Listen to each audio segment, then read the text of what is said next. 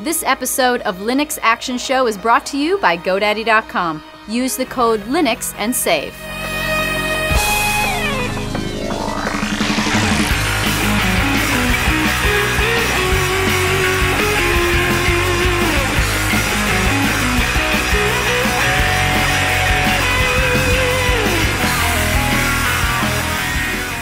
Welcome to the Linux Action Show, Season 25, Episode 4. My name is Chris. My name is Matt. Hey there, Matt. Welcome back to the big show. Guess what? We're finally getting to review Bodhi Linux this week. It's been coming. We've been teasing it for a while, but we had to keep pushing it back. But the delay actually works out pretty well because Enlightenment 17 came out. The final stable bits got pushed into Bodhi Linux, and they have cut off a final release, the version 2.20, I think it is. And the interesting thing about Bodhi Linux is Enlightenment, because it's kind of has its own heritage. It's been going on for years and years and years now. It's taken its own track, and they have come up with their own solutions and their own ways to solve problems that are done differently than any other desktop environment out there because it's its own beast. It's its own breed. And they bring those solutions in there, and then a distribution like Bodhi wraps it up in a really nice package. So we're going to talk about that today in the second segment of the show. Before that, we've got the news, and then in this segment, it's our picks. And in the news segment, we'll be reviewing Fedora 18, our meta review. We're going to pull together different reviews online, give you some resources to get the most out of Fedora 18 if you already have it installed. And then at the end of the show, it's your emails. Pretty big show. Pretty big show, right? Big show. Huge. All right, Matt, why don't we start with the Runs Linux this week? What do you say? Let's rock it. Now, unfortunately, this isn't something you and I can get our hands on just yet, but maybe the folks over in Italy will get their hands on it pretty soon. It's called the Kite tablet, and K-I-T-E tablet. It runs Ubuntu 12.04 or Android 4.0, so it runs Linux. And what's interesting about it is it actually has a pretty serious screen on there, a 10.1-inch IPS capacitive multi-touch display with 1920 by 1200 resolution, 60 million colors, and it only weighs in at 539 grams, which is about 19 ounces. It has USB. It supports USB keyboards and mice, and you can hook it up and actually use it on a stand and get the full Ubuntu desktop on this tablet, and then you can take it away and use it in some sort of touch capacity, I guess. Back up a second. You caught my interest with something I really liked when you said it. You said that I can USB a keyboard and a mouse to this. Yes, sir. I like that. Yeah. Oh, now see, now we're talking my language. You know, this old guy that needs his keyboard and mouse. And that's maybe this usage scenario would be when you're walking around in touch mode, you're probably a little more Android heavy, and then when you sit. It seems a little clunky to me, to be honest with you. Well, I mean, I'm not saying this would be the ideal hardware, but the principles, kind of the Asus Transformer experience, you know, I think it's kind of neat. It'd be interesting to see what the reception is over time. Yeah. It's going to have 2 gigs of RAM, too, and you could go up to 32 gigabytes of storage. It'll also have a rear and front-facing camera, GPS. You know, this looks pretty nice. I got to tell you, though, 12.04, solid release, but not for a touch operating system. Not for a touch device. Yeah. I would agree. It does need unless they're actually you know, getting those updates from 12.10 in there somehow, which I don't think they probably are. You know, so unless they're doing something really unique. Yeah, maybe they're backporting something. It could be. Yeah, maybe from you know, backports or something. So, Matt, we are somehow managing to broadcast this week. We are live. We do the Linux Action Show live on Sundays. Now, I thought maybe the signal wouldn't make it out. It's so foggy. It's so cold here in Pacific Northwest. The equipment wasn't working this morning. My camera wasn't sending picture.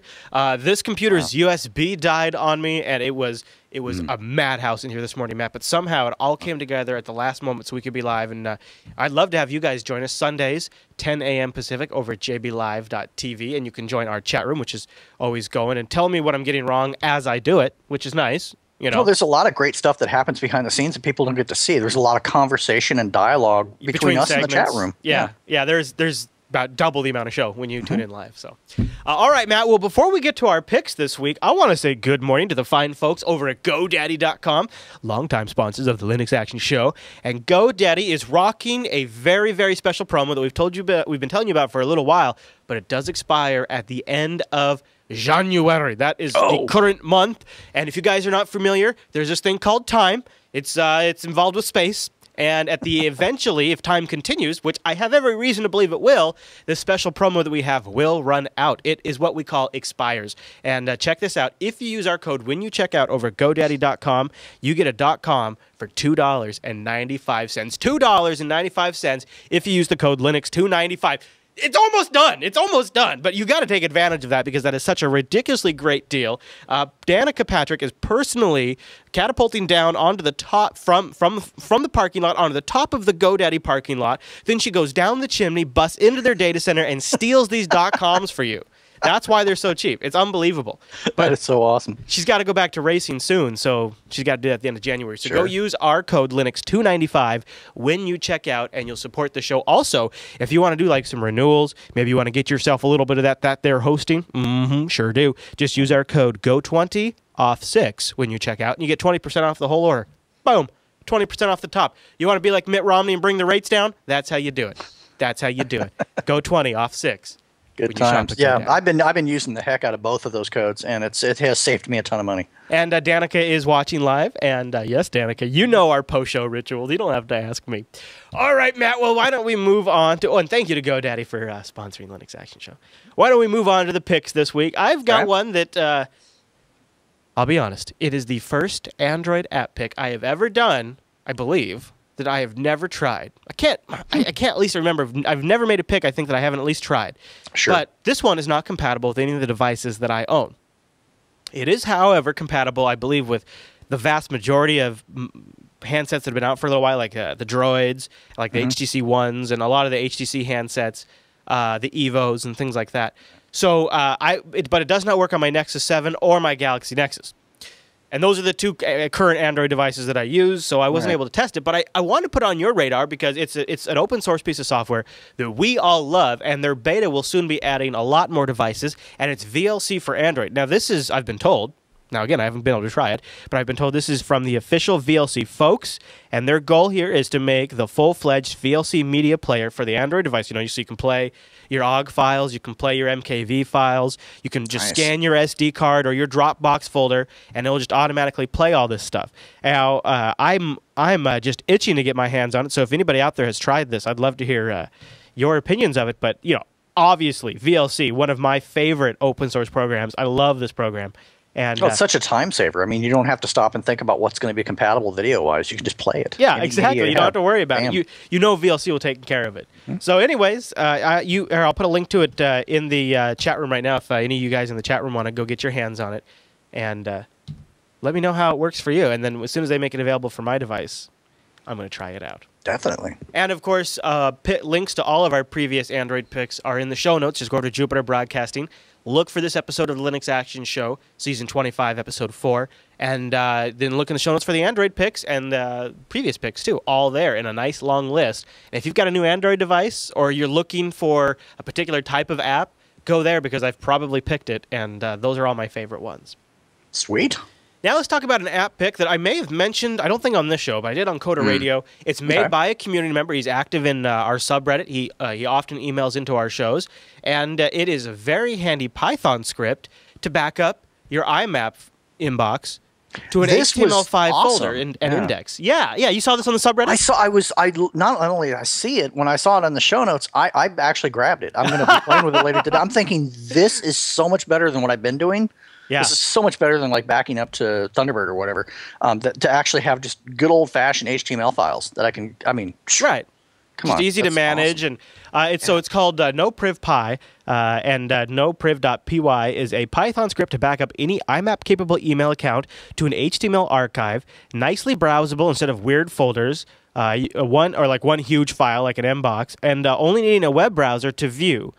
No proprietary code, so you can make sure it won't steal your password and things like that. He's got screenshots of it here. And it looks really nice. And I, of course, my inbox is a monster. And it is getting so large now that when I set up Thunderbird, this is one of the reasons actually I use Geary now, but I still use Thunderbird from time to time. And I set it up at night, and then I go to bed. So that way Thunderbird has all night to download and process my folder, and it's usually still working on it in the morning and well into the day.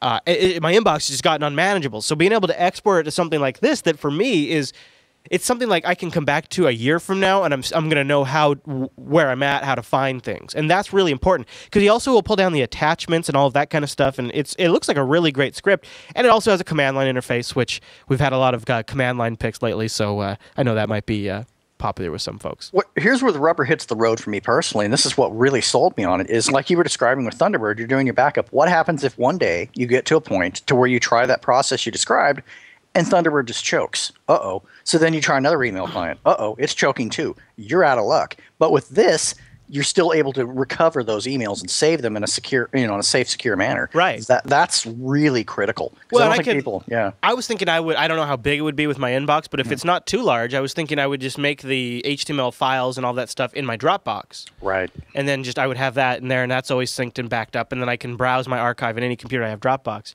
The other thing he's done with it, obviously, it supports HTML emails and anything like that. But what I like too is you can also have it back up to the MailDir format. So so then you could attach it to any mail client that supports MailDir, which is like any of the popular Linux clients or many of the command line ones, and then you can browse it like you would a standard mailbox directory too offline, which that's a really nice feature as well. Anyways, with the new release, the reason why I want to make it the pick is he just introduced incremental backups, and that was kind of the key part for me, is something that could do incremental backups for your inbox, so I can run it once, get the huge snapshot, clean it up, and then say maybe once a week. Just do I'm thinking. Here's what I'm thinking: throw it on my server, do a cron job every Saturday night. It does an incremental backup of my inbox, and then I can go in there and clear those things out. That's what I'm thinking. So I think I might try that. I like that, yeah. Anyways, if you want something like that, it's called nopriv.py. We have, or PY, we have a link to that in the show notes. And thanks to Remy for sending that into the show. And you can find his link to his blog and check out the other stuff he has on there, too. So that's super. Cool. Yeah, I'll have to report back on my experiences with it, because what a great backup tool. Yeah. Yeah, when he started working on it, he sent in the idea to Coda Radio and told us a little bit about it. So I've been following it for a little bit, and then he just recently. This is the great thing about our subreddit is I'm always watching for people who I recognize as good, solid, steady contributors to the show in some capacity. Either if it's I recognize their name on email and maybe on the subreddit or in the IRC, and that's a big one, right? The IRC chat room and the subreddit. And so when I see contributions, I mean, yeah, some people might look at that and say that's blog spam.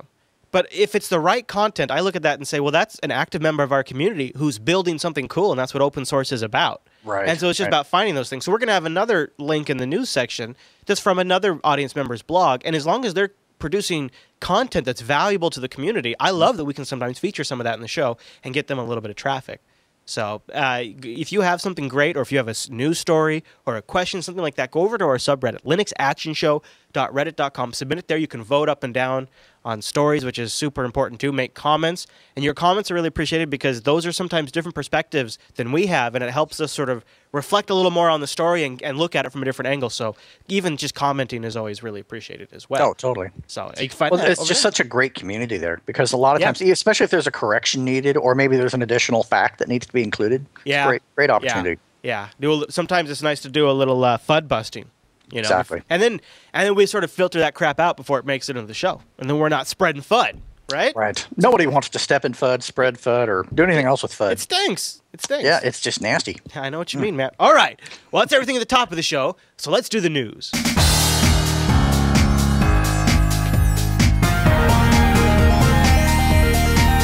Hey, what's new in the news? All right, Matt. Our top story, because it makes me smile just a little bit. The Gnome project, Gnome 3 project, I should say, is being forked again. No kidding. Put a fork in it, it's done, right? Kind of. So the folks behind SolOS, sure. They have a post here. They say it's official. We've forked Gnome Classic, the fallback mode, which has, had a turbulent ride as of recent. And this is something they've been kind of considering for a while. They're calling it Consort. And they say it's very simple. They're calling it Consort because it's the desktop that always accompanies you. Why did they fork it? Well, mainly to protect the users of our desktop components, they say. Pinning patched packages higher than underlying packages proves far too tricky. The amount of patches in each mentioned component qualifies fork status anyways, so it was time to admit it. Some projects were well underway, such as Athena and Consort Panel. Athena is their file manager. And some brand new things, such as the Consortium Window Manager. Okay, I can see the logic in it. Once you got through the explanation, I can totally see what their motivation was, because truly it is nothing worse than going to release your next release and finding out that your desktop is completely borked. So yeah, I can see that. It gives them a kind of a, like a Cinnamon is to Linux Mint. It gives them some control over what's going on. That was my first question, is how does this differ from Cinnamon? How does this maybe differ from Mate? Because listen to this, and you'll see why I'm bringing up Mate here. They say, with our forks, we can maintain an experience virtually identical to GNOME 2. But vastly improved with no need for hardware acceleration, such as with GNOME Shell or Cinnamon. Interesting. So they're saying, we're going to bring you a modern desktop based on modern components. See, that's one of the criticisms with Mate 2 is it's an older technology, right? Or Mate it's an older technology. So they're going to maintain that. They're going to give you a nice user experience using the GNOME 3 fallback stuff they forked. No hardware compositing required. At least they have a clear direction. I would like to see it in action, but I like the idea. I definitely like the idea. No, I'm not skeptical. I think it sounds cool. So it's interesting. It definitely looks. I as an old GNOME 2 guy, I really like the look of it. They've got a very clean looking setup to it. I definitely am going to give it. I'm going to keep an eye on it and maybe can give it some consideration. The thing that they're doing that I think is the bigger story here, sort of the story within the story, is. There does seem to be a crisis of confidence in a GNOME 3 shell, really. I don't think people are really so much eschewing the GNOME 3 technology so much as GNOME 3 shell. And next month, I believe the core GNOME development team is getting together to sort of talk about the future of GNOME. And one of the things in their discussion is they feel like they need to address the lack of trust and faith that people have in them to move the GNOME desktop forward in a direction people want. Like, they're acknowledging that there's this issue, and they're planning to talk about it. And now you look at Cinnamon, you look at Consort, you look at Mate, you look at Unity. I believe all of these are a vote against GNOME 3 shell. They are. And I think that while I applaud GNOME's approach to this, I think in reality it's too little too late. So I think that anything they're looking to curb as far as action and direction that other basically forks are going, I think it's just too late. I think that GNOME is going to basically have to accept what is, and people really are looking for alternatives. You're right. No, you're right, and I think they have sort of this mentality. SoloS says that our decision is about maintaining user experience. We feel that the GNOME 3 developers' decisions are more about appeasing what developers want to do. Right, exactly. There's some logic to that. There's some logic to that. So anyways, we'll see. It might not go anywhere. But I just think it's an interesting milestone, and it's just sort of an event that happens right before that big GNOME meeting that we'll talk about more when it actually does happen. Well, and any dialogue is good dialogue. So I applaud them for at least having the conversation. I wouldn't expect a lot to come of it, though. Yeah, and, if nothing else, even if it just sort of stays to SoloS, it's going to give SoloS an interesting, compelling, different differentiator. Exactly. Yeah. All right, Matt. Well, just a quick mention, because it's one of the Linux Action Show audience favorites. Warzone 2100 just released a new version 3.10. It's been a long time coming, over 2.5 years worth of bug fixes and improvements. It's just a small team of developers, but they've pushed ahead, continuing to improve Warzone 2100. You can expect quicker releases as they get closer to the 3.10 release. And they now have perfectly synced multiplayer games thanks to Sipe. The developer Sipe, something that no other version of Warzone has ever had. And I don't know if you've ever looked at it, Matt. Warzone is sort of like an overhead strategy war game. With different war weapons and things like that. Yeah. People talk about it in the chat room all the time. So I wanted to give it a special mention. Yeah. Now here's the one I don't play Warzone myself. But I am already buying this next one, Matt. It is ridiculous. I am so excited about this. The Cave is coming to Linux next week, so the week this comes out. The Cave is a platform adventure game that is being developed for all major platforms, Linux being one of them. And it's a highly anticipated amongst gamers. Its original work, development was led by a game designer known for several classic games from LucasArts. The Cave is a new adventure game from the people who created Monkey Island, Maniac Mansion. It's all from Ron Gilbert. And on my videos, Nice. I was going to show off the gameplay because it looks incredible, but YouTube is deciding to... there we go. Kind of crap out of you? Yeah, there we go. There it is. It looks... You can probably hear it a little bit. Mm-hmm. It's got really good music, too. Yeah. That looks like a ton of fun. So anyways, it'll be The Cave. It'll be out on Steam next week. And you can guarantee if I miss a show this week or if next week's Linux Action Show is half-baked, it's because I spent too much time playing this game. You'll have gamer thumbs and exactly. Yeah, so that's The Cave, and it says highly anticipated, and it's not kidding, Matt. Now you and I were actually talking about maybe doing a little gaming episode next week. Mm-hmm. Yeah, and I think it's definitely time. I think it's time, and I think we can put together something that will appeal to a little bit of everybody. Yeah, so if and one of the things we're going to want to focus on is Kickstarter games that are coming to Linux. So if you know of a Kickstarter project, submit it to the subreddit or send it into linuxactionshow@jupiterbroadcasting.com. A Kickstarter that either already has Linux game funding locked in or is really, really close. But Matt, now I want to do a little dust up. We're going to do a little dust up. Now you know John O'Bacon, friend of the show. Yes. And he's fired back up his Q&A sessions that he does. And in his recent Q&A, he said something that's interesting about what Ubuntu's possible intentions are with Wayland in the future, and maybe skipping Wayland and rolling their own window manager. I want to play this clip, and then I want to talk about what he says. Now, again, this is not a for sure thing. This is just going to be an interesting point of discussion. It's not actually nothing's actually been decided, and it's just Jono kind of going off the cuff, talking about it loosely. So, but we'll play it. We'll see what he says. It's essentially a replacement for X, and it's a different way of working. And we looked at Wayland, and Wayland looks interesting. When it first came out, when it was first announced, it seemed like something that would be very suitable for us. And back then, we were just looking at, Ubuntu desktop. And now we care about desktop and phone and tablet and TV. So when we assess a drawing layer, we're really assessing a drawing layer that is going to be applicable to each of these different form factors. It's not, if we only cared about the desktop, then it's a different set of considerations to caring about whether something's going to run, for example, on an embedded device like a phone, which is running an ARM chip and half a gigabyte of RAM, as an example. So one of the conclusions we came to is that it wasn't just a yes or no decision about Wayland. We need to look at our other alternatives as well. And those considerations are still going on. We're still looking into it. There is a pretty reasonable likelihood that we may roll our own. We've been exploring the possibility of building our own display server to see if that's going to be a more efficient way of delivering what we need. But it's still very much up in the air right now. We're still assessing these different options.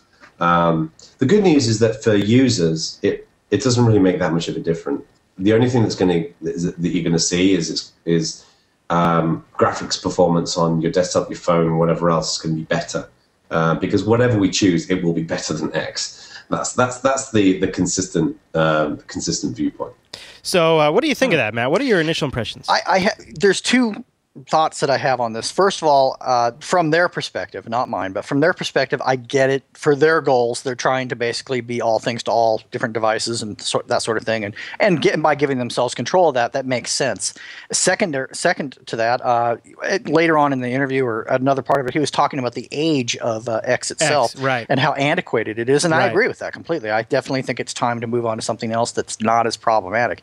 Myself, where I have concerns, however, is looking at, what's that really going to mean when it comes to, for instance, I run dual desktop. Is that going to be a problem? Is that going to be on their to-do list of bugs? That's going to be, what types of challenges does this present as they begin to roll something brand new out? Because when you roll a project like this out, like they did with Unity, it's not just ready to go out of the box. It's a long haul of bug fixes. And I don't have the patience for that right now. So I'm a little skeptical. The idea is sound. It would be like introducing a major 1.0 into a very sort of touchy stack. Right. And the other thing that sort of leaps out at me in that just kind of off the cuff conversation is the thing he said there was, if the desktop was our only consideration, we would just go with Wayland. Exactly. And while Wayland is still at this point, for all practical purposes, vaporware to us, although it is not. There's code, and you can go get Rebecca Black Linux if you want and play with it. I would just say, that concerns me because the desktop for me is what I care about the most right now, and I just never want to see an environment where the best decision for the desktop is being passed over for consideration of potential other platforms that may or may not be successful. And I don't know if that's what's happening here. And like Jono did say, probably anything they went with would be an improvement, maybe. But I do kind of wish that like the desktop was almost just being spun off into its own group at this point a little bit. Well, and it's going to happen. And building from this, one other thing that I've noticed is that all the Linux distributions in general, 10 years ago, 5 years ago, it was very cooperative in nature. Nowadays, not even remotely. Everybody is offshooting everything. Windows managers and everybody's, everybody's trying to become so centralized in their own vision. And I always worry about wasted efforts and like duplicate, multiple tracks, and people could just work together and save time. And I think what's going to happen is eventually you're going to see kind of the dust. I think the dust is finally going to end up settling, and you're going to have the de facto Geek distribution, which I honestly think will be Arch, no question about it. I think you'll have the de facto Ubuntu type situation, whatever that may be, maybe Ubuntu, maybe a derivative, and then you'll have something that kind of meets in the middle of the enterprisey feel, like an OpenSUSE or something like that. I think you'll kind of have those. You'll end up with like three, and I'm really on the fence. And like I said, I get where he's coming from. I totally get the value of what they're trying to do. Because of their goal set, they do need to do this. I totally understand that. But you think, okay, look at it. Let's fast forward 2 years from now, where, say, 80%, maybe all distributions except for the ones that are either Ubuntu or heavily based off Ubuntu, maybe say Mint. Right. But all the other guys are probably going to be on System D. And maybe 2 years from now, they'll be using Wayland. For their windowing servers. So you have like these major changes in architecture that Ubuntu is going to, Ubuntu will be using Upstart, not System D. Ubuntu will be using the canonical magical window manager. And really they're going to get to a point where, and they're using their own desktop interface. They're using their own software store. They're really kind of almost going to mirror the Android model. They are. Than they are sort of the standard distribution model. Now, that's not necessarily to say that strategy is not going to work, but I worry, that that's just not a direction I want it to go in. And I would probably argue the vast majority of current users who are aware of these types of technologies and standards and things like that wouldn't want that to happen either. But the bigger ramifications would be as application developers are moving over to Ubuntu at a very rapid pace now. I mean, obviously Valve's the big one, but you have Lightworks and other ones. What are their options going to be? Are they going to continue to support Ubuntu and then sort of become kind of locked in?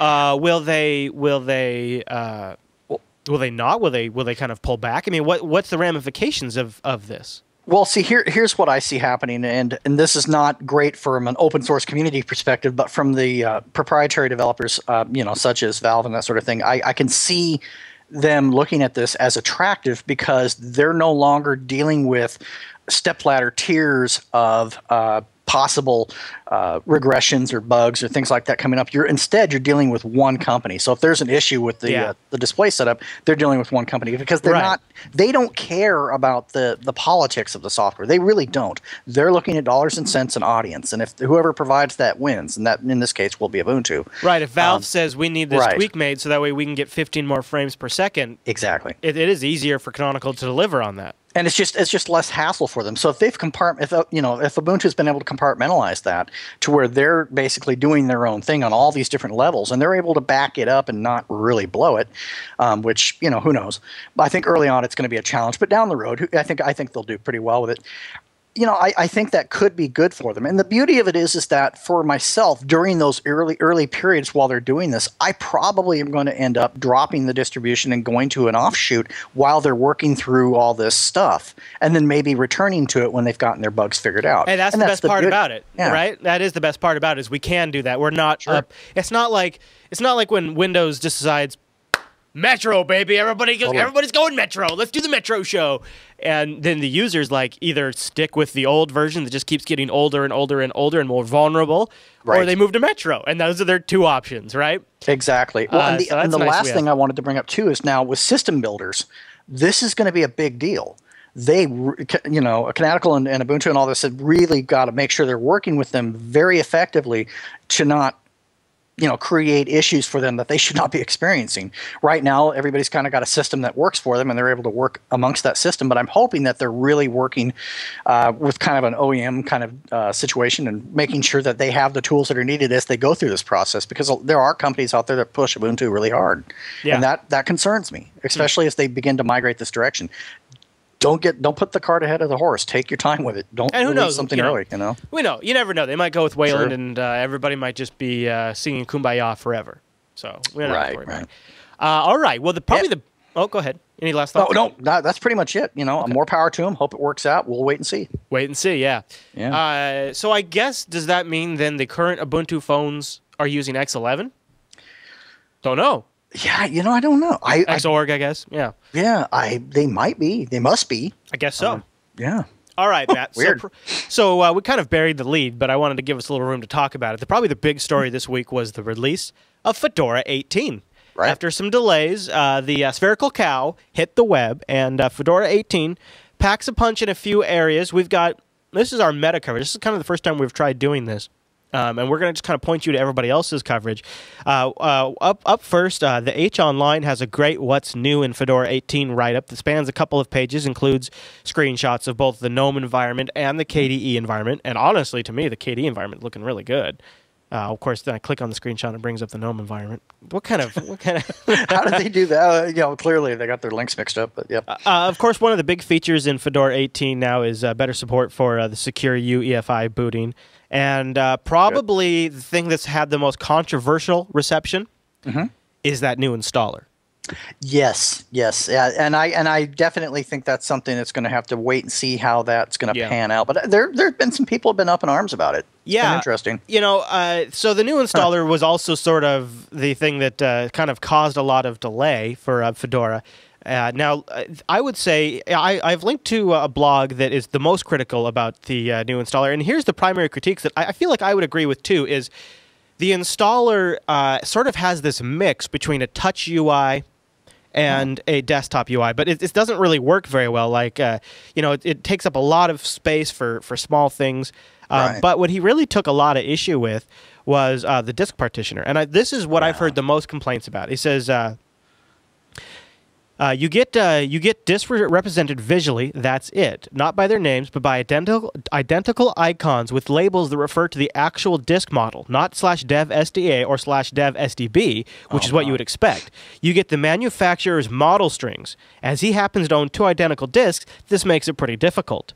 Now, here's the other thing that they do that's a little crazy, is the installer also lists the drives in reverse order. So dev SDB is actually first, and dev SDA is actually second in the list. So let me get this straight. Not only did they make it visually unusable as possible, in my opinion, but then they did everything backwards so that by some small miracle you have able to mentally picture what the heck drive represents which. Then they reversed it so that goes right out the window. I mean, yeah, the drive. That's terrible. He spends quite a bit of time in the review kind of slamming the installer, and I got to be honest with you, I really feel like these echo what I would think here. Now, you can't base your entire opinion on a release on the installer, but the reason why I'm focusing on it is because it's something that I've touched on before. Do you remember I was really upset that time? I don't know, I probably shouldn't have gotten so upset, but I just thought it was so ridiculous that Fedora shipped with a volume slider applet that couldn't actually control the volume. And I thought, think that, I agree with you on that. I definitely think that's pretty. And so to me, what you just have to realize, and this is probably why Fedora should just switch to a rolling release. As a Fedora user, you are a beta tester for the larger distributions. This installer to me, and you can read the rest of this review if you want to, but this installer to me, in my opinion, if I was a release manager, wouldn't have gone out the door. We would have shipped with Anaconda, which was a great installer, a great interface, one of my favorite Linux distribution installers. We would, for one more release, and continue to test internally. Now, I know Fedora's philosophy, and I can respect this, is the only way to get it out there and get it fully flushed out is to just get it in the hands of people.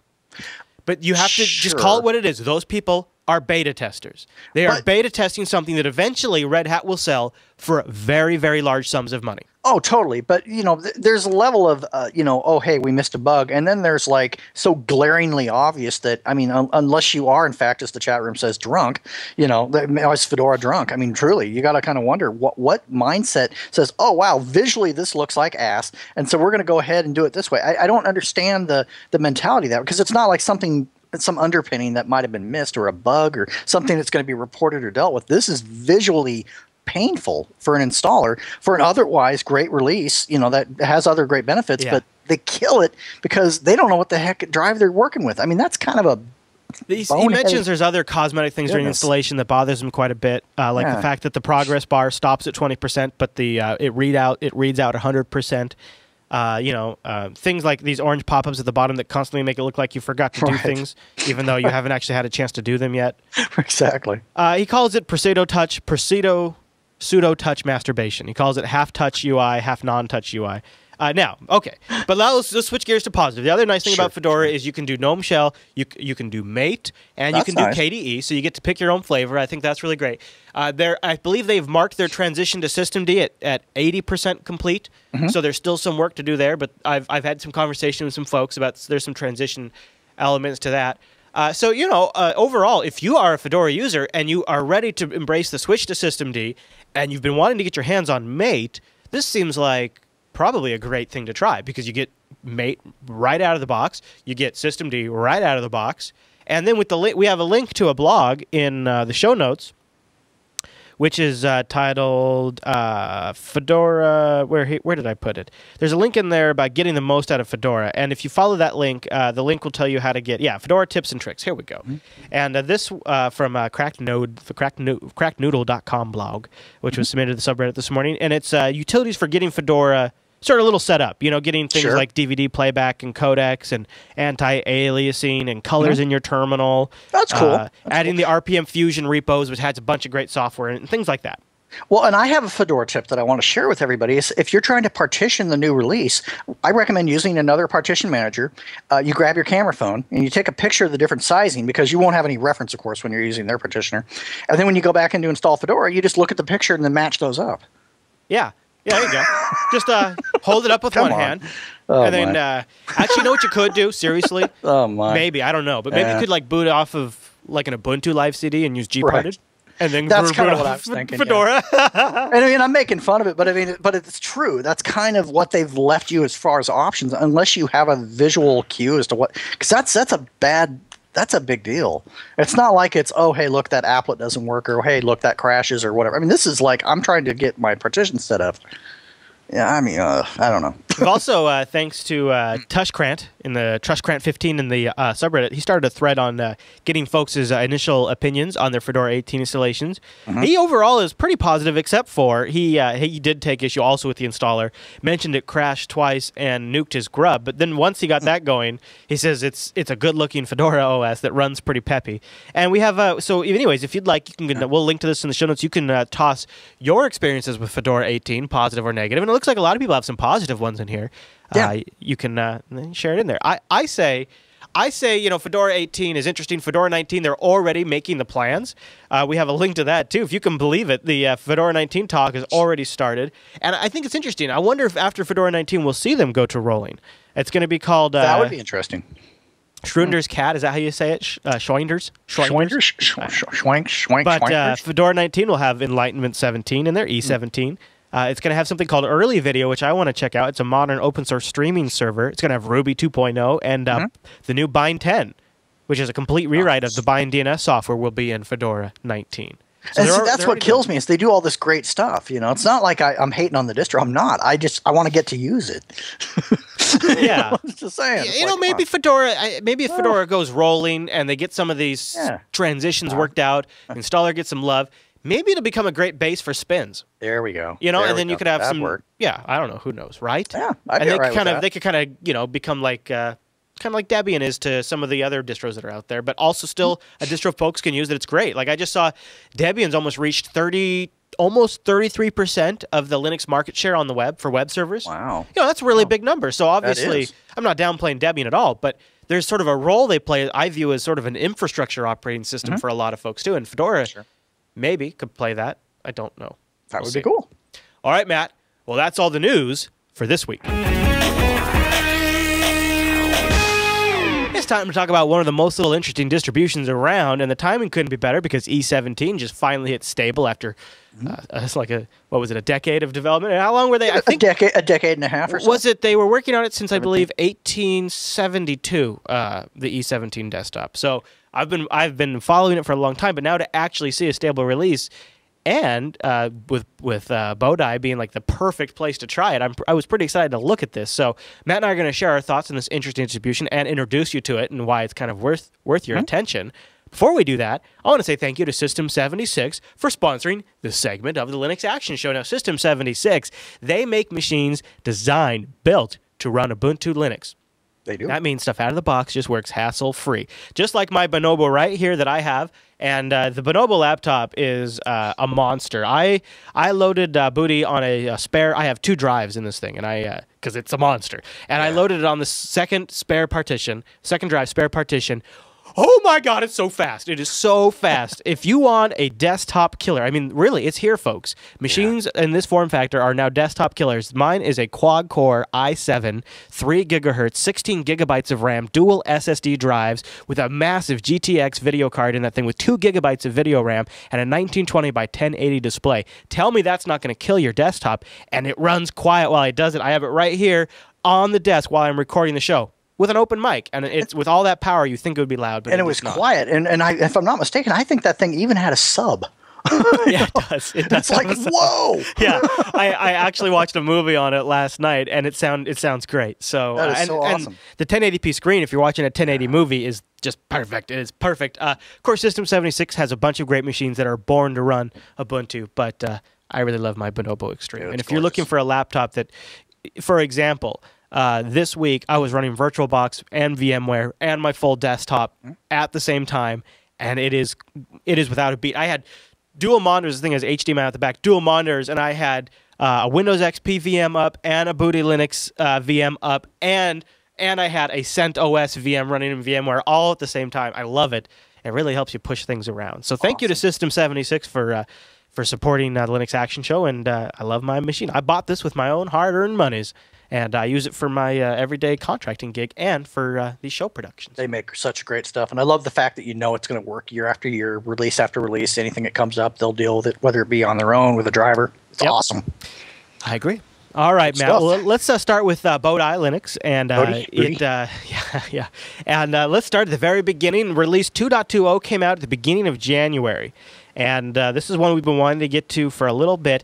And they do something that both Matt and I find pretty compelling. And Matt, you were kind of explaining it on the pre-show. They kind of called a semi-rolling release. Yeah, or a semi or a quasi-rolling release. In that it's not necessarily entirely a true rolling release setup, but the fact that you're not missing out on the latest kernels or other related updates, that you can have your cake and eat it too without having to upgrade like you would in Ubuntu. So they base it on the way their system works is it's based on the latest and greatest Ubuntu LTS. So obviously in this case Ubuntu 12.04.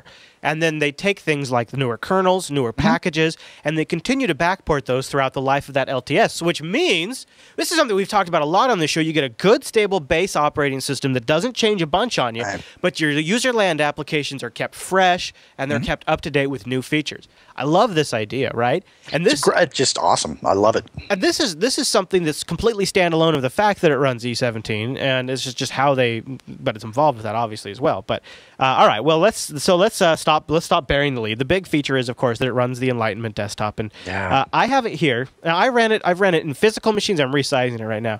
I've ran it in physical machines, and I've ran it in virtual machines. And oh, this is so cool! This just came out. All right, so hold on. Let me back up. This is a great example of one of the features that I love about Enlightenment. So I just got this message that came up on my screen. It says, "You disabled the screensaver too fast." You get this, Matt, when like you're just reading something and the screensaver kicks on, you're like, no screensaver, bad screensaver. And it's telling you, hey, it's watching. Careful. Yeah, it says, would you like to enable presentation mode and temporarily disable the screensaver? Or you could say, no, but just increase the timeout of my screensaver. And you click that, and now my screensaver timeout is set to be longer. Well, and I love that fact because let's say you're watching, I don't know, maybe you're doing Netflix and wine or something, you know, whatever you may be, maybe YouTube, whatever. You're watching in kind of a big screen environment. You don't want the screensaver kicking on, but at the same time, you don't necessarily want to turn the screensaver off. With that presentation mode, it solves that problem. Yeah, and what a great way to do it. The way that they describe enlightenment is they say the desktop is the menu. And so right here, when you click on the desktop, your menu comes up. Now, in this particular configuration I have of Bodhi, it already has a menu. But if you click anywhere in a blank space on the desktop, a menu comes up. And then there's everything is pretty much really close to the surface. You don't have to go very far. So here I am. I click on my desktop. I bring up my settings menu. And then one menu over is the modes. And there's presentation. And there's offline. So if I hit presentation mode, I now get a notification saying I've entered presentation mode, and now my power settings have all automatically adjusted to don't put the screen to sleep. The screensaver has been disabled, and all that kind of stuff. It's nice. And then when I'm done with that, I just right click again or just left click again and uncheck the presentation mode. I think Bodhi really nailed it with that particular feature. I mean, it's features like that really compelled me. It's like it's got some of the Ubuntu goodness that I'm used to, but it's got these additional features that really make me do a double take. So let's talk a little bit about Bodhi. So the word that we keep butchering because it is kind of difficult. It's a word which actually translates into enlightenment. Thus, it's appropriate name for a distribution that's using the Enlightenment desktop. Bodhi Linux, like we mentioned, is a semi-rolling release, which is nice. But their main goal is they stay with the latest release. As a user, you don't have to reinstall your system every 2 years, but you get current versions of the applications. I think this is really genius. Yeah. The genius of this, though, of pairing it with E17. E17 is not like anything like Unity. It's not anything like XFCE in some ways that really matter. Like obviously the standard things like how you manage Windows, virtual desktops, those things are important. But watch now as let's say here I'll launch a LeafPad and I'll launch Midori, the default browser. Okay.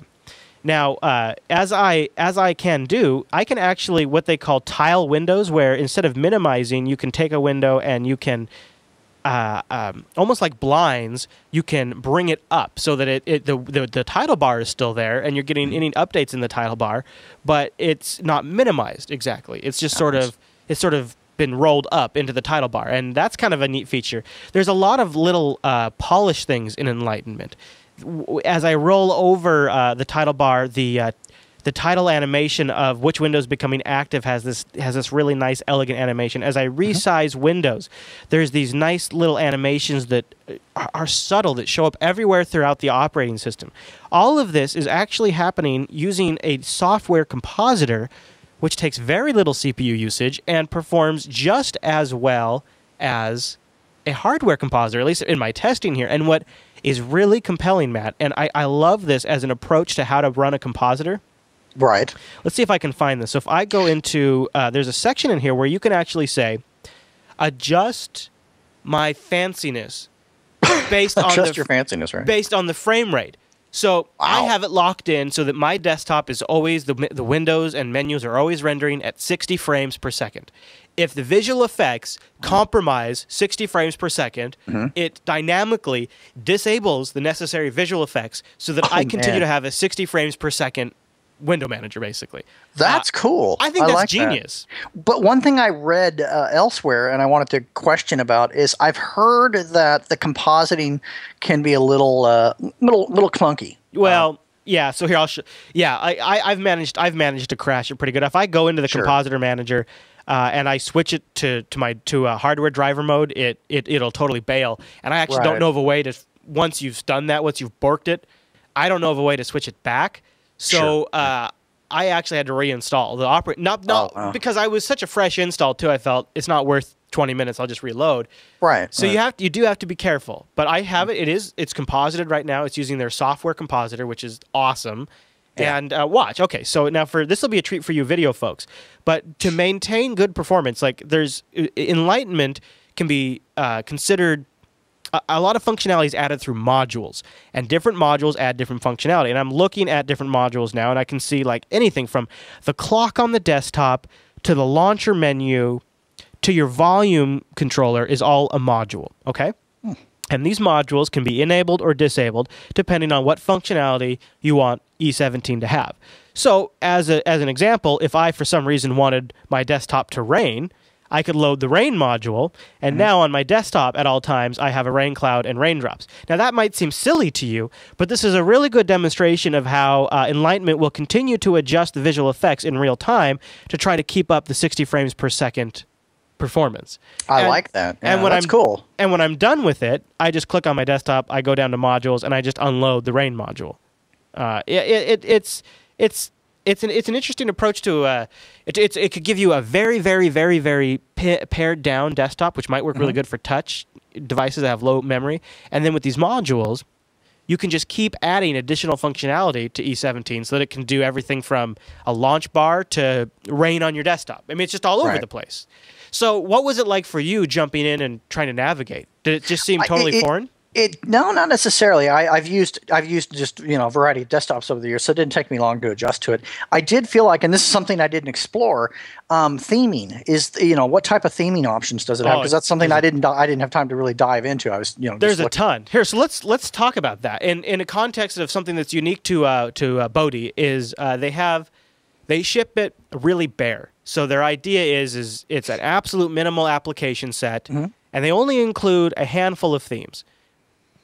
But what's really neat is during the installation, I liked it. Do you remember during the installation it came up and said, what type of setup do you want? Do you want a traditional desktop setup? Do you want a fancy compositor setup? Do you want That was awesome. I love that. Yeah, I love the fact you're presented with that. It was like, I never thought of that. Yeah, like you could go awesome type window manager setup to just standard, lower bar with a start menu setup. So it gave you those options out of the gate. And then it gives you 5 themes to choose from. Okay, what of like these 5 or 6 themes after you've picked your layout do you want to use?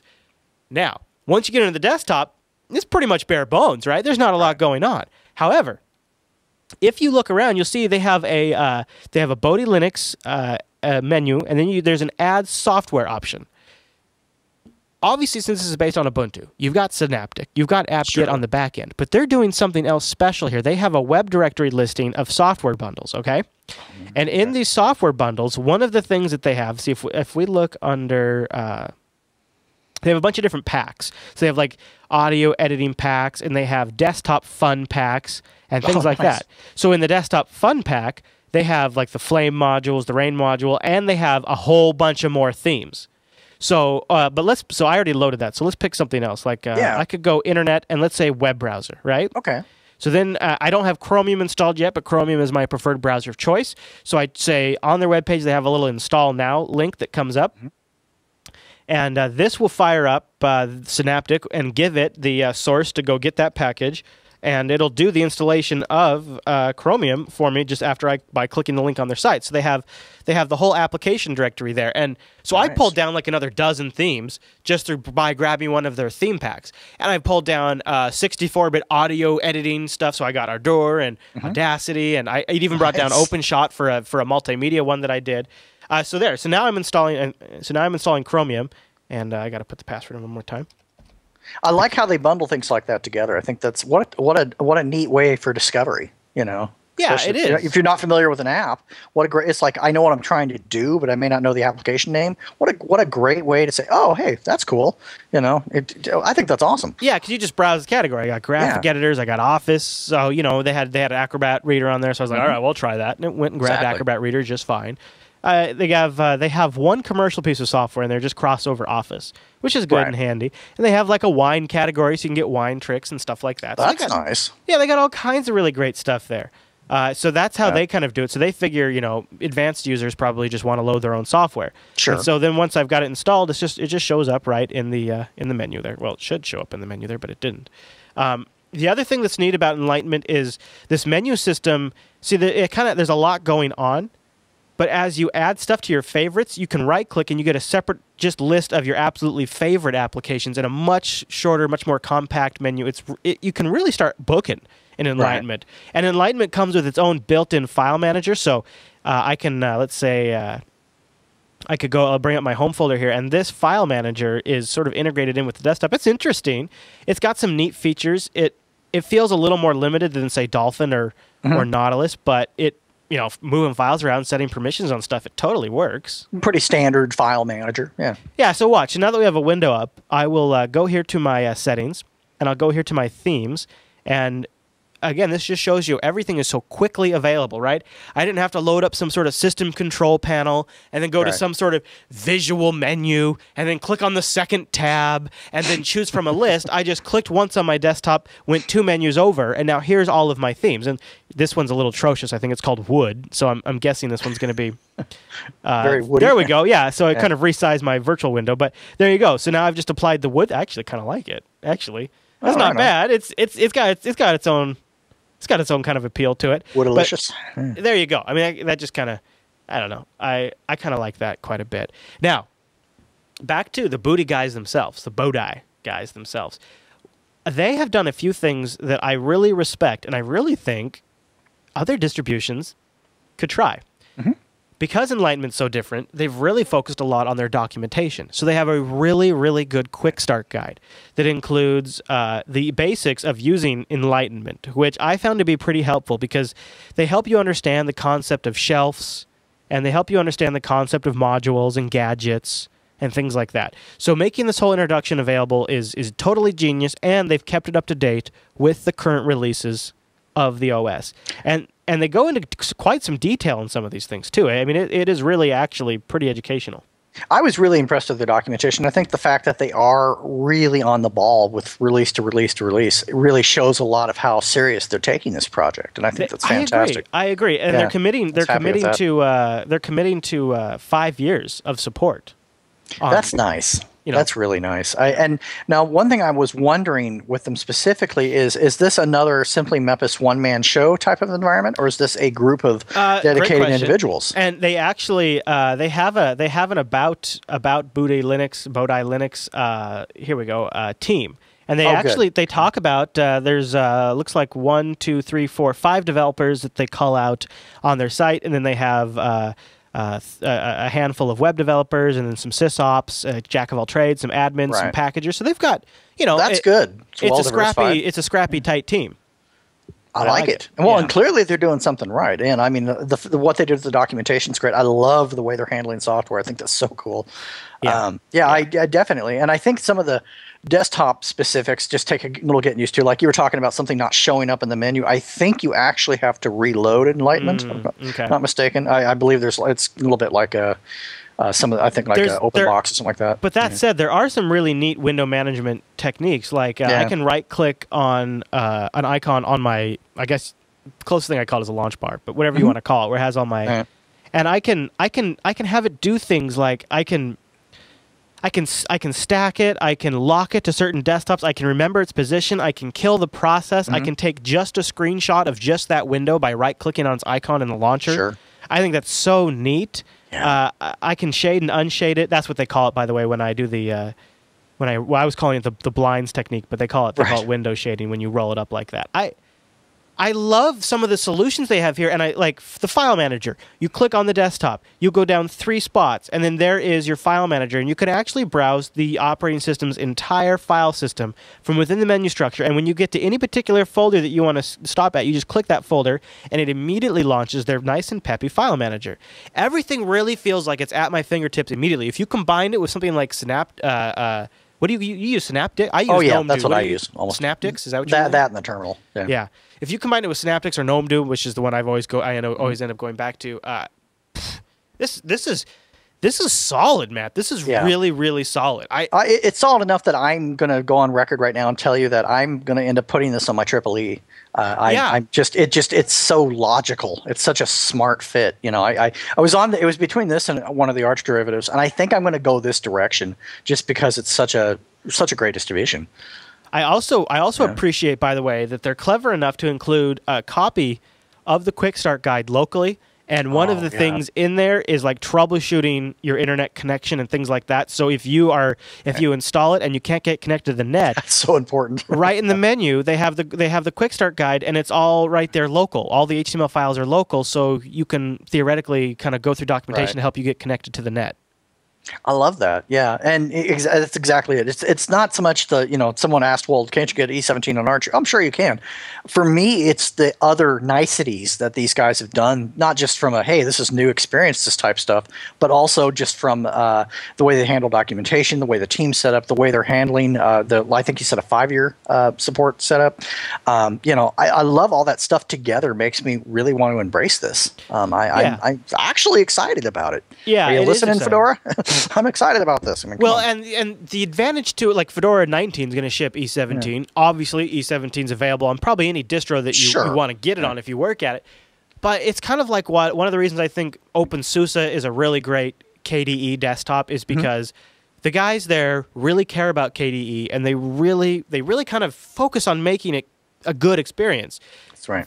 The Bodhi guys, they're all about E17, and so they know all the tricks. They know all of the great software. They know all of the great themes, and they're going to make a really great desktop. And it doesn't even feel like you're running on an Ubuntu system. There's no software center. There's no Ubuntu branding. It actually feels more like I'm running a Debian box that just points at the Ubuntu repos. Isn't that great though? Because it's like, if you want an Ubuntu base, but you don't want all the other stuff that comes with it, I think this is a really cool alternative. Yeah, I guess so. I'm really, really happy with it. Yeah, I'm going to have to report back on what my experiences are as I get this installed, because I'm liking it. I love the fact that it's not a distro, it's an experience. Right, it is. That's awesome. It is, and E17 is compelling. It's just it's fresh. It's different and it's smart and very. I really got to stress just so many little tiny minute points of polish. Like there's little indicators in the cursor, like when you go to the edge of a window, like there's little things that happen that just are intuitively tell you what's happening. And when you stretch a window, like it gives you the proportions in the direction you're moving in. And when you Alt-tab between applications, things bounce nicely. And there's all these little fine points of finish that it has that I just really appreciate as an end user. It just feels so slick and so smooth. I do have one complaint, one really big complaint. The Bodhi guys are nice enough to include a settings panel if you want it for us traditional users who just expect to go, and that's what I've been using them for a while. Yeah. If you try to change, I cannot express to you the amount of frustration and time I had trying to change my desktop resolution. Really? That's something I did not try it. It didn't even occur to me. I was so busy just exploring. I did not try. So that's a problem. Your monitor is represented by a monitor icon in this otherwise blank panel.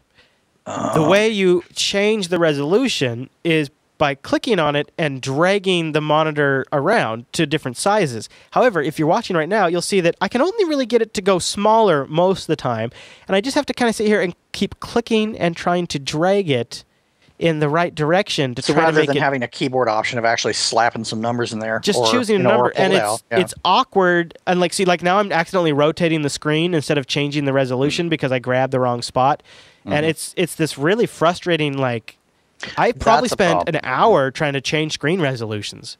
That's frustrating. I mean, because then at that point you're almost forced to go dropping down to like Xrandar or something. Oh, there I got it, and I don't even know how I got it. Now if I can rotate it back. So almost there we go. And in that situation, I get what they were trying to do. I mean, it's like, oh, this is cool. It's a very hands-on, tactile experience. Right. But I think they need to follow it up with an alternative of being able to just have a pull-down menu or to manually enter. Pull-down menu would be preferable. I don't think that's being built by the Bodhi. No, I'm sure it's an Enlightenment situation. Yeah. That's so I'm just saying. But if it's something that they can maybe add in there, or tweak a maybe they can be a good spot to sort of polish over a little bit. Yeah. Or just to offer another maybe one of the GUIs for Xrandar. That works. It is a beautiful distro, and they're working towards porting it over to the ARM for Raspberry Pi and tablets. So they're also working on a Chromebook release. I got to say, the Enlightenment. I really cannot stress to you the different kind of out of the box different presentations it can give you. It can work as they have what's called bare mode, where it's just a bare blank. There's nothing. They have compositing mode that kind of reminds me of Unity. They have desktop mode where you get a lower bar. You have fancy mode. You have laptop mode and tablet mode, and all these different modes give you a completely different window manager experience, all using the same core software. So it makes sense that they could target tablets, and so they're doing just that. They're porting to the ARM, they're porting to the Raspberry Pi, and they're also working on the Nexus 7.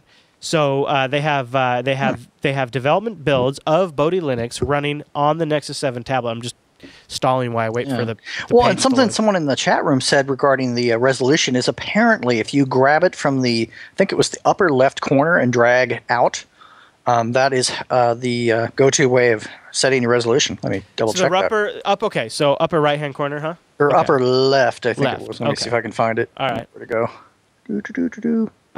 So yeah, here they go. So they have it running on the Nexus 7, and they've adjusted the UI so that it's more touch friendly. And they're having a little trouble with OpenGL, but that's what they're working on right now.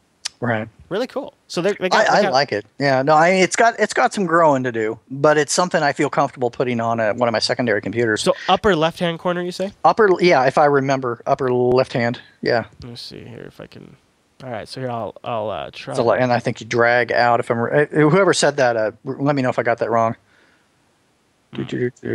Well, I'm not getting anything. I don't know. Okay, maybe I'm wrong. It's weird. It could be that I have it in VirtualBox, but it also that could be. Yeah, actually.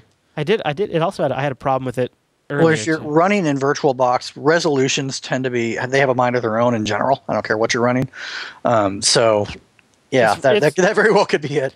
Regardless, it's pretty awkward. I was pretty surprised because the desktop is so elegant and so polished and so smooth all over. Smooth. And then you get this, and you're just smacked in the face with I have no idea what I'm supposed to be doing right now. No, I totally. I agree with it with one disclaimer. I would say I get the logic of what they were trying to do. I just think that they needed to provide an explanation or even some verbiage in there saying, hey, by the way, take Mr. Mouse and do this. Because I get the idea. And while it may not fall into the usability standpoint right away, it is kind of tactile. I can see the appeal. The other thing that they've done to add sort of discoverability is, and this is one that the chat room's pointing out, is they have a run everything menu. You just click and you hit run everything, and it brings up a categorized, real nice list of like, here's all your different types. So here I'm going to the internet category, and then it brings over, here's all your web browsers. Right. And it's really simple to use and just a nice list of everything. So the run everything menu, if you're trying out Bodhi Linux for the first time, use this maybe to discover stuff and then start breaking off into the menu and enjoy. I mean, it's just so nice. Yeah. No, I'm really liking it. Someone asked me earlier if I would replace Ubuntu with this, and I would say that in many ways, I think I might someday, but I probably won't do it on my main machine I would. Yeah, I mean, Ubuntu has got some really rough edges. Don't get me wrong. I mean, the fact that I have to actually set up a startup command to get Compiz working is sad. But, the fact that I have to take that kind of manual approach. But I would say that I want to spend some more loving, tender time with this on my netbook first to really get the gist of it. Then I would try it and say, okay, let's see how you do dual desktops. Let's see what kind of dragging action we have there. Let's see how that feels. Yeah. And whether or not I can bring myself to go full time with it. I might be able to do that. I might be able to do it. I like it. Kevin in the chat was pointing out, or Kev Jones says that in the run everything, you can also use it as a text launcher. So I could type Chrome. Oh yeah, I can, and then it just launches it immediately. That's really nice. Right. So one last little point of, oh dang it, after I did that. So I was going to mention the entire time we were doing this demo, the memory usage never went above 200 megabytes of RAM. Oh wow! But I just crossed the 201 megabyte point when I brought up that last menu. But that's still really reasonable, though. Yeah, I mean, I've got a fully up-to-date, modern, stable Linux system that's got the entire back catalog of the Ubuntu repos, and I'm using 200 megabytes of RAM. And I'm not talking, this is software rendered, and it is smooth, it is fast, it is great. I think this is a Ubuntu killer, possibly. I still love XFCE. XFCE is a great distro, but if you want something Ubuntu-based, and you want something that's low resources, and you want something that feels modern and fancy, it's definitely something. It's one of those few distributions that really has me doing a double take to where I want to really spend some genuine time with it. I'm excited about it. Like I said, I think it's still got some growing to do in certain areas. That's why I'm not sure I want to bring it to my main desktop. But I will totally rock this on my netbook. They got a good team. And I really like their documentation approach. I like their, they've obviously, their name is well thought out, even if it's hard to say. All of this stuff it's really good indicators as far as distributions that I've watched before. I definitely give it a recommend. Go check out Bodhi Linux, Bodhi. We have links to all kinds of links in the show notes to their homepage, to the App Center, to their Google Plus page, to their Quick Start guide, and all of that stuff. You can find links to everything in the show notes. And, loving it. Great work. All right, Matt. Well, that's the Linux Action Show's look at Bodhi Linux. And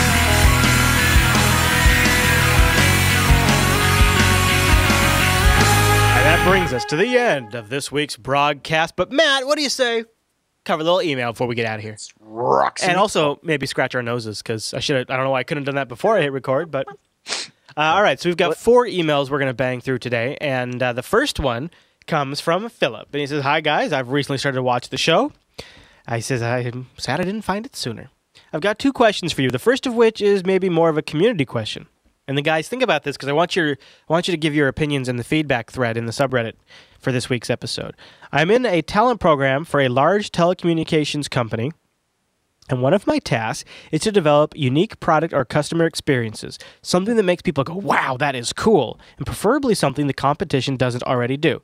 So as a long-time Linux and completely Windows-free user, I naturally wanted to give GNU Linux an open source spin. My first open source spin. My first idea was to make sure all 3G, 4G sticks were made to be Linux compatible, as I have recently had problems with such sticks myself. He's wondering, is this something the user base would be interested in? And are there any other ideas I could propose? It would be great if I could help bring Linux to the attention of the higher-ups, if only even a little. Keep in mind this company doesn't actually manufacture any products. It's a cell phone carrier and an ISP. Also, if it's truly a big idea, it's very unlikely I can actually make it happen. Think subtle but cool. So that could be really neat. So if people have ideas from that, maybe you can help them out in our subreddit. Also, now he has a separate question unrelated. Okay. My mother, who is a complete computer novice, has asked me to give her some pointers and introduce her to working on a PC. I need a very user-friendly and stable environment where she doesn't have to use a terminal or even sudo at all. I'm an Arch user myself, so I don't really know what to get. I'm thinking Mint or Ubuntu. Any other suggestions? Thanks, and keep up the great work. I would say Mint is probably the best bet, but also making sure, and this is going to sound, some people will roll their eyes at this, but one thing I found is that putting the icons on the desktop is going to save you a lot of phone calls, because then they don't have to even get into the menu. Regardless of what you choose, I would make sure that's done. I would also make sure that updates are not handled and they're turned off unless you're going there to do them manually. They should be done, but they should be done with you present. Yeah. Those 2 things would be my biggies. So. Yeah, I would say agree. Maybe I would say Mint KDE edition, because you can get those big plasma widgets with the big icons on there. That might have a little Windows familiarity if she's used to that at all. Otherwise, the only other direction I might go if you want something really long-term that you can eventually go hands-off would be just a standard Ubuntu install, because that's going to be eventually what most people are going to assume you're using if you're just a standard Joe user, and might just make things more compatible down the road. I don't know. Yeah, it's hard to say. It's my only concern is with Unity. I've watched people just get completely lost with the way that works. I can see that. Yeah. All right, well, the next one comes from Daxim, and he wants us to help him build an ultimate PC to run Linux. He says he's lost touch with hardware, so he kind of needs a little help here. And again, this would be one people can chime into if they want as well in the feedback thread. He says he's an avid Linux user, and he's slowly mapping out his next ultimate PC purchase, and he wanted to know what he should do. He's going to have 5 PCI 8X slots, and he's got 16X connectors for all of them. And he'd like to set up a multi-monitor setup with as many monitors as possible.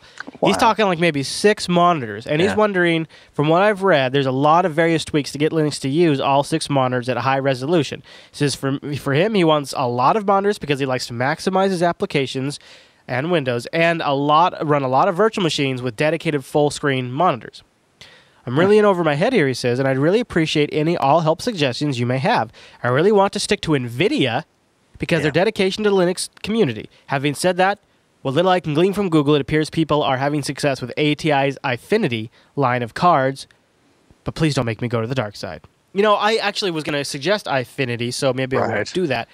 I have never really gone beyond 3 monitors on a Linux system. And I've never gone beyond 2. And as far as going to the dark side and going to ATI, while it works now, I found that ATI is hit and miss depending on each release of their driver. Yeah, they just did another big driver update. They seem to be doubling down on Linux support, right? I mean, there's this new driver. They seem to be, but I'm still a little concerned. Although NVIDIA certainly screwed the pooch a few times themselves, so it's not like one's necessarily better than the other. I would literally go into here's what I would do. Whatever setup you end up with, if you do get it working and you're able to use XRandar to get the setup, ghost that drive or clone that drive. Get a copy of it. That way, when you go to do something later and it just completely borks it, no big deal. Yeah, you know. Yeah. So I mean, that's the one thing I would do no matter what, because you never know. You may have it working and then right out the window. There you have it.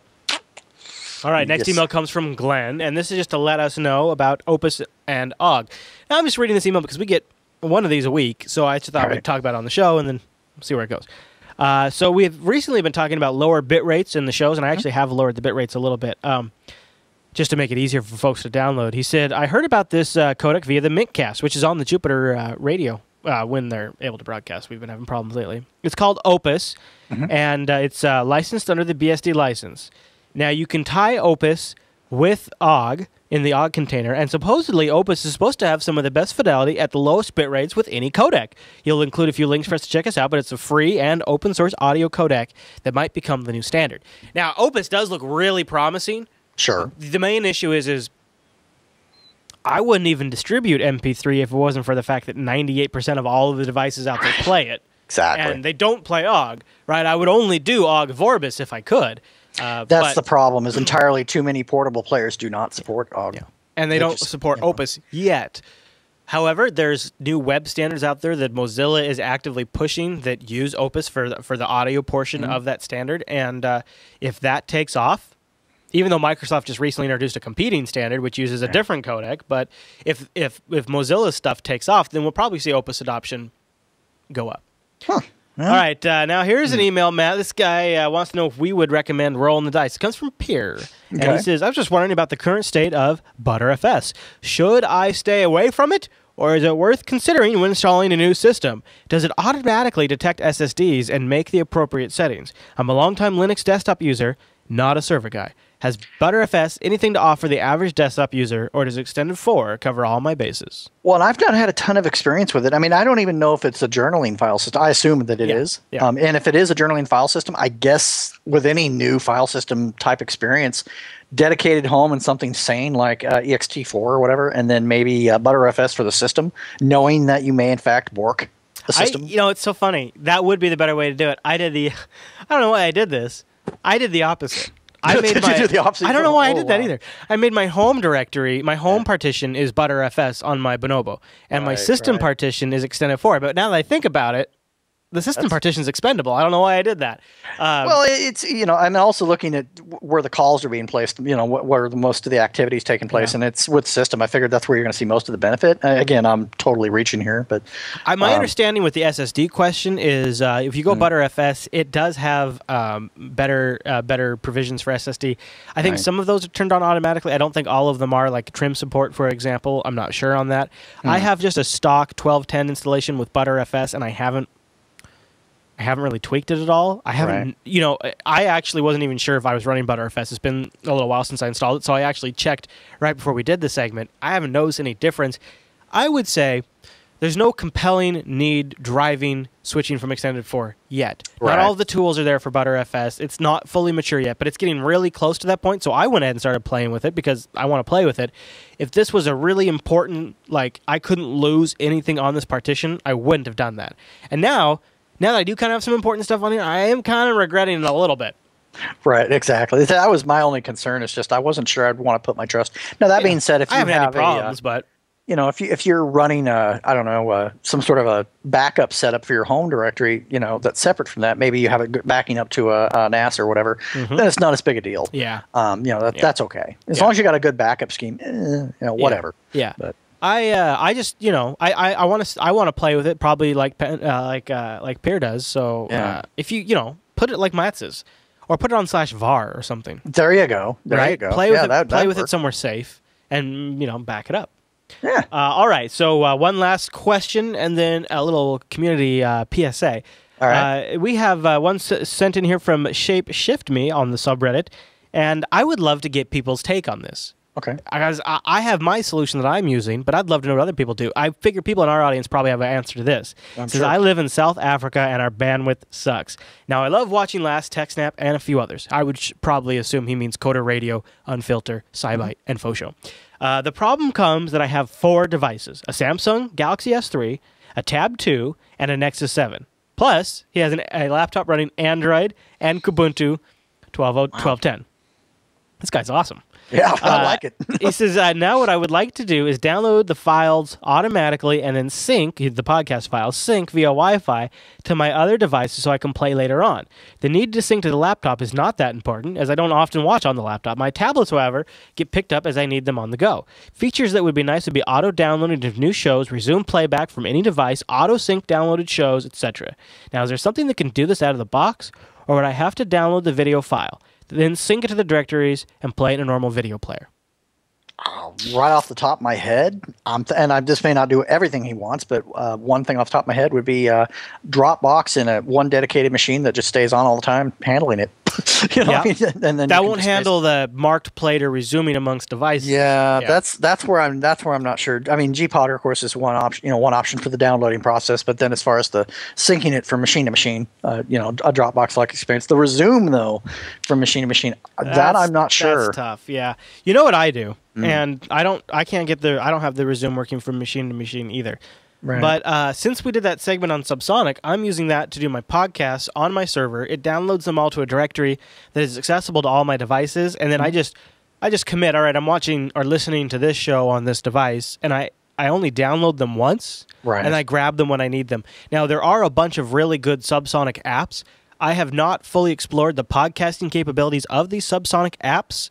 If you could get an app that talks to your Subsonic server and does the podcasting features, the ones I've seen only do the music library functions, but if you had one that did the podcasting functions, that would be ideal, because then the Subsonic server is managing the played state, the downloaded state, all of that. Well, I wonder if someone in the chat room actually brought this up, and we kind of thought of it at the same time, is XBMC. We obviously know that for desktops and stuff, it certainly has great resume options. And I wonder if that would resume across different devices as they begin to mature on Android and some of the other environments. You could go crazy. The chat room saying you could go crazy, and you could throw Subsonic on like a GoDaddy shared hosting server and have it download there. So then that would work. Yeah. That is a solution. And clearly he's got input devices that he might be willing to do that. I like Subsonic just because I never know which machine I'm going to be listening or watching a podcast on. And all of them can access my server on my home LAN. And it also has support, if you do port forwarding, to actually be able to download and watch and stream stuff from your Subsonic server on the go.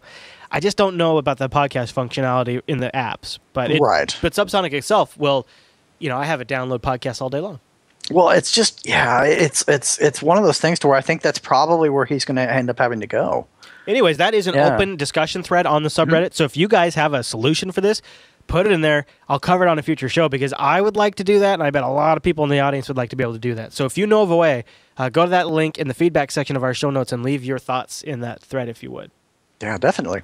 All right, one last little PSA. We just had a user join the subreddit and ask if there was any LAS fans in the Midwestern United States, Minnesota to be specific.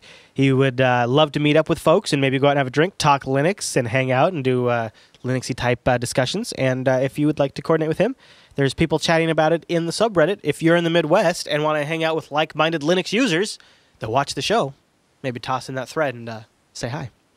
Good idea. All right, Matt. Well, that wraps up just about everything I had for the show. Where can people find you throughout the week? What are you up to? As always, you can find me at matthartley.com. And for my most recent stuff, datamation.com. Scroll down to open source and just go ahead and click that. Absolutely, sir. You always got great articles over at Datamation. You're just an article machine, aren't you? I'm always coming up with something. You writers. All right. Well, I'm going to give a plug for a really, really, really compelling episode of TechSnap that we did this week. Episode 93, Red October Hunts You. Alan did a deep dive into this malware called Red October, which has modules built by the Chinese and Russian governments, it seems. It's been around since 2007. It is this amazing cyber espionage spyware software that spreads between mobile devices and Windows desktops. My jaw was on the table during this episode. It is so fascinating. If you guys want to hear something really compelling and a great reason why you should be running Linux in business critical infrastructure, go watch Red October Hunts You, episode 93 of TechSnap. Very, very fascinating stuff. Scary. Incredible. It makes Stuxnet look like child's play. Child's play! I tell you, Matt. Now, of course, like we always like to mention, at the end of the show, the Linux Action Show is live on Sundays at 10 a.m. Pacific over at jblive.tv. And if you're in the chat room, you can do things like ask me to do a Sean Connery impression. Matt. Welcome to the Rock. That's all I got. That's all I got. Then you got to clock a guy in the back of the truck. Yeah, the Linux Action Show. This is the Linux Action. Pretty good. That's pretty this good. week on the Linux Action Show, Sean Connery is special guest host. No, see, that's horrible. That's horrible, Matt. Don't let me do that. That's not too bad. Better than what I'd come up with. Well, you see, that's why you show up live, because then you get to ask me to do stupid crap like that and dance like a monkey for you. Exactly, and we'll do it. Yeah, we do, don't we? Telling you. Especially in between the segments. So. Oh, yeah, it's just absolute anarchy. It's great. You got to check it out. And one last call out for an indie game, but especially Kickstarter projects that are aiming or very soon will be shipping for Linux, or maybe something that just came out for Linux. Shoot those into our subreddit or Linux Action Show at JupiterBroadcasting.com, or hit our contact link. Next episode, I think we want to get a little gaming on. And if we get enough submissions, we'll do a segment on some Kickstarter projects, indie games, casual games, and things like that. So definitely, we're looking for a whole bunch of those. So send your favorite ones in, and we'll give them a look right here on the big show. Woohoo! All right, everyone. Well, thanks so much for tuning in to this week's episode of the Linux Action Show. We'll see you right back here next week.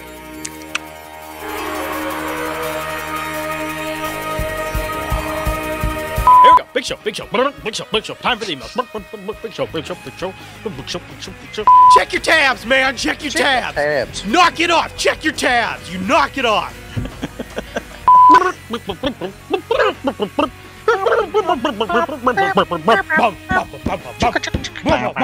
Don't email, email.